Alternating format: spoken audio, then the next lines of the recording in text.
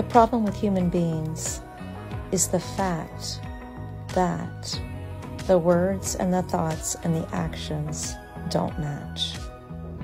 In order to live a life that is congruent, in integrity, one's words, thoughts, and actions must match.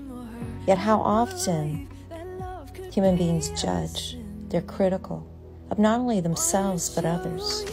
They say they want a good job, they get a good job. As soon as they get the good job, they're already miserable at the job because of their thoughts.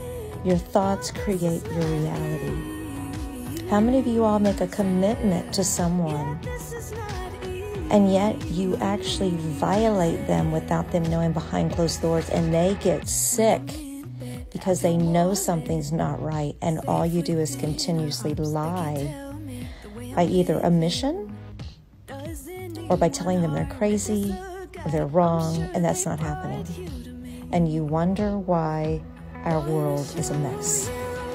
The moment we start living our lives in integrity is the moment our world will change.